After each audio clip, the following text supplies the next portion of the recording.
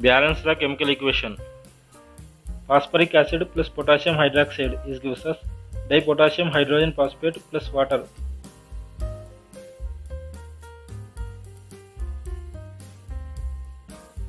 In this equation, the reactants are phosphoric acid and potassium hydroxide, and the products are dipotassium hydrogen phosphate and water.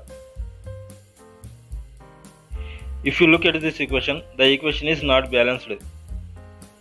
In the reactants side, there are 4 hydrogen atoms, 1 phosphorus atom, 5 oxygen atoms, and 1 potassium atom present. And the products side, there are 3 hydrogen atoms, 1 phosphorus atom, 5 oxygen atoms, and 2 potassium atoms present. The number of atoms are not balanced on both sides. To balance the chemical equation, we need to make use of coefficients. A coefficient is a number that we place in front of a chemical formula.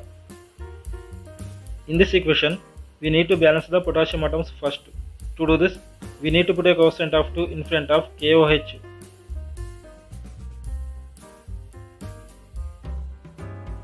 The potassium atoms are balanced. Now we need to balance the hydrogen and oxygen atoms. To do this, we need to put a coefficient of 2 in front of H2O.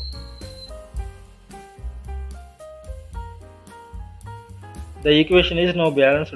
There are 5 hydrogen atoms, 1 phosphorus atom, 6 oxygen atoms, and 2 potassium atoms on both sides.